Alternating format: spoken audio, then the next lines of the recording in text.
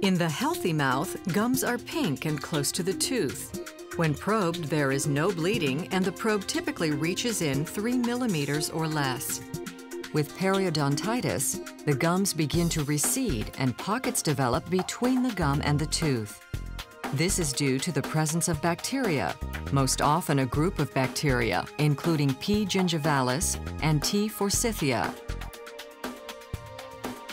When probed, the gums bleed and the pockets can be 7 or more millimeters deep. An antibiotic such as doxycycline can kill the bacteria and help the gums become healthy again. In the past, there have been problems with administering an antibiotic to periodontal pockets.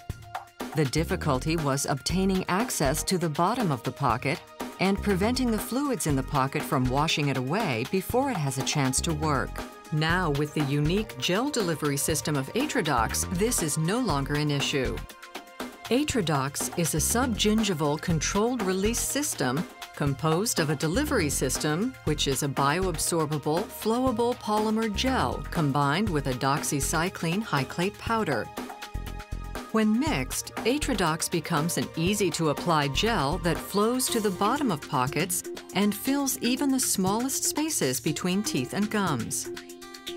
On contact with the crevicular fluid, the liquid ATRIDOX solidifies and then allows for controlled release of the drug for a period of 21 days.